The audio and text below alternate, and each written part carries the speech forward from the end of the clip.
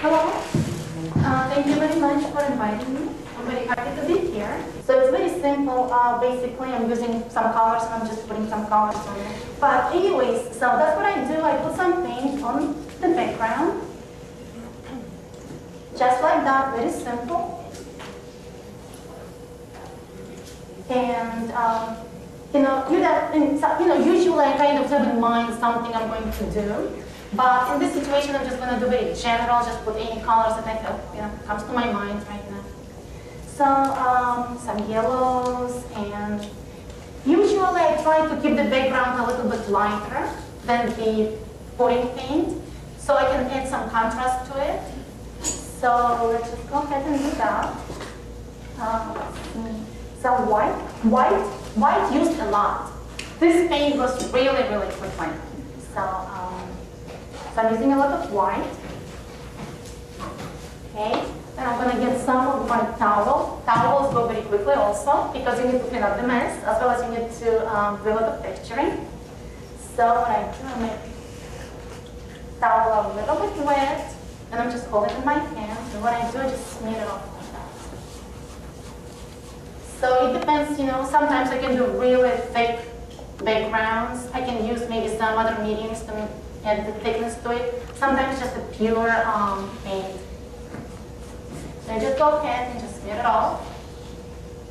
And also it's interesting because you can make look like different shapes and forms even when you're smearing the paint. So you can add, make it look like a little landscape or something, like maybe sky, sea, or whatever it is. It's very interesting, So I just need to experiment with it and again, the white colors used white a bit.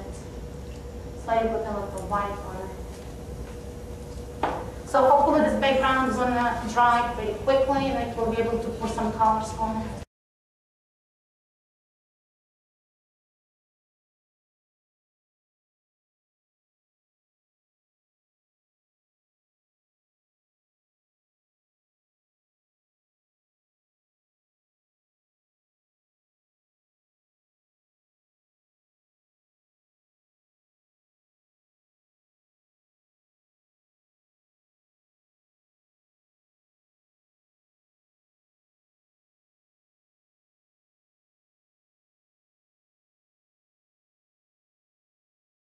I'm going to make it different thicknesses. And so I'm going to use the paint. So again, I'm getting like this. You need to buy big gallons of paint to do that.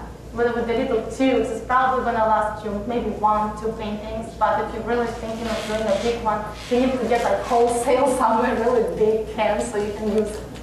And not be afraid that you're wasting. It's pretty expensive, this little tubes. All right, so here we go with the yellow, the white, and I think maybe that's a bit.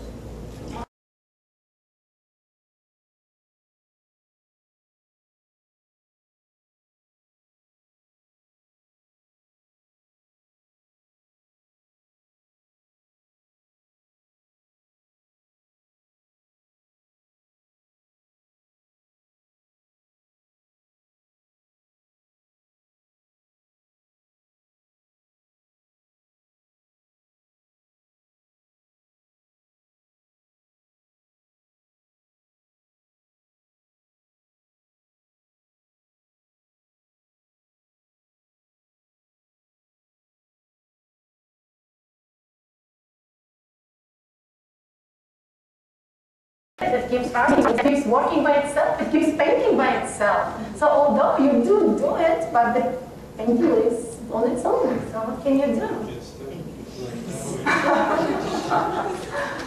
But that's what makes it interesting. You never know what you're going to get the next day. You wake up and, oh, that's not what I wanted. Or the other way, oh, that's exactly what I wanted. Or, oh, that's much better.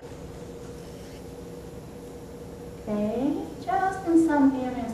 Just to make some accent. You don't need too much. And it keeps mixing. Look how nice it keeps. It's okay. It's okay if it drops, and here it makes it so much more interesting if you have little drops.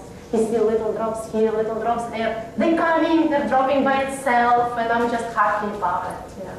I'm not saying, oh my gosh, it dropped in there. Oh, that's horrible. It's it. No, I like that. I like that. That's the part of the technique. That's the part of the whole thing.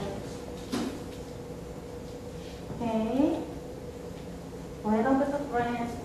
And I think I'm getting a little bit too much paint in here, but I really think I'm going to stop because I'm going to keep a little bit of the background. Otherwise, I'm going to cover the whole background and you're not going to see the shapes on it. Okay, so, well, this is the basic technique of how I'm doing it.